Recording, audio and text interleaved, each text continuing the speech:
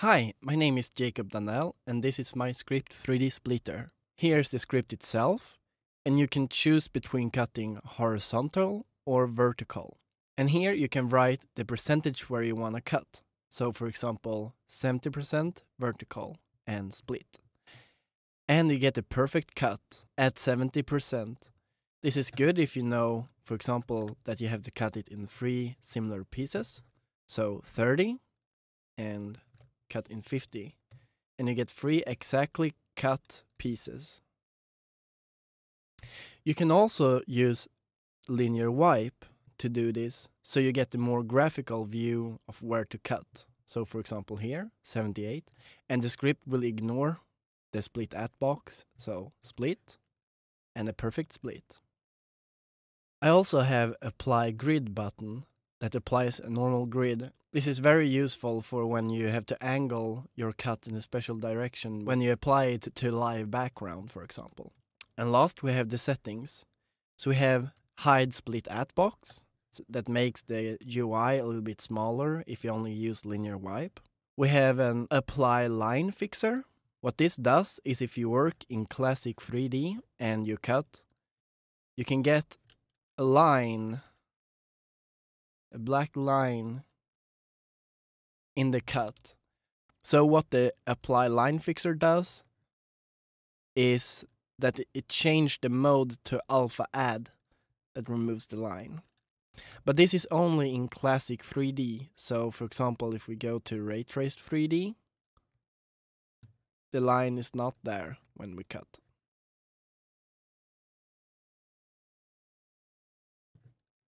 Last, we have the add null controller.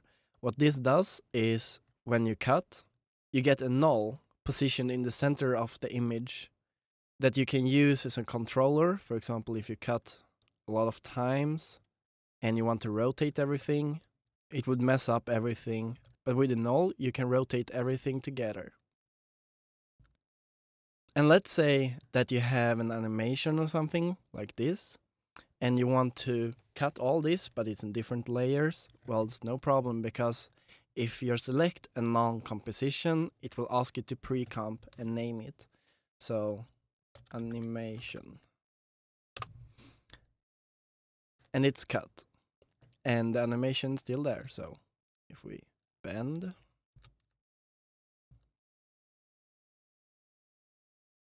everything is working perfect. Also, the script position all the new layers where the old layer were, so it won't look messy in your composition when you're working. Also, the new comps will name itself to what the layer before was named.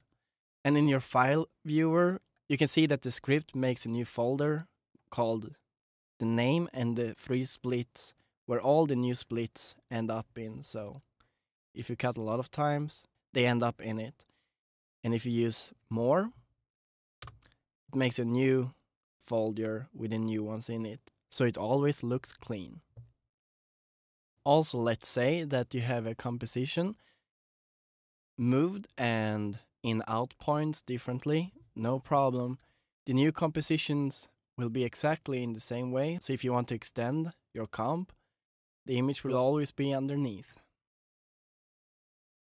So here we have a live example of a scene that I worked on, and also the scene that made me make this script.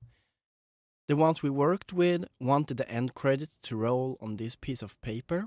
So how can I bend a pre-comp so I easily can make the text just roll?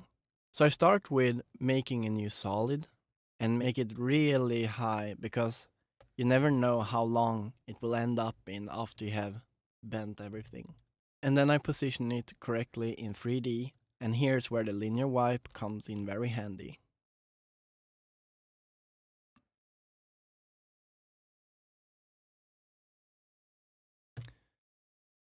So first, I always pre-compose to leave all the attributes, because the script moves all the attributes. And then I apply linear wipe.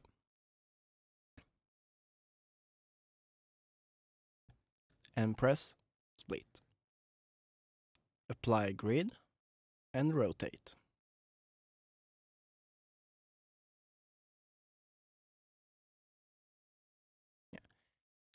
And the same again. Apply linear wipe.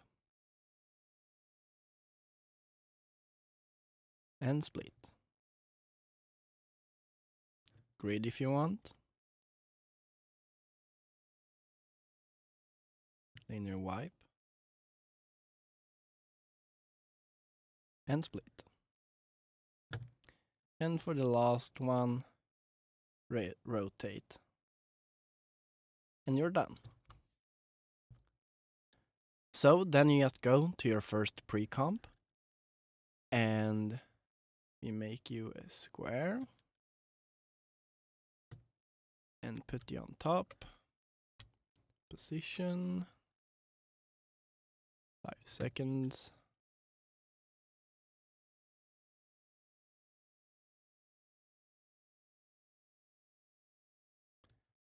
There.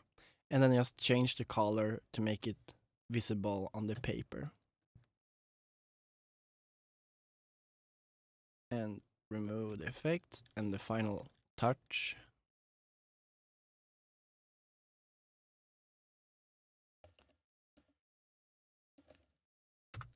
And render. And there you have it, 3D Splitter.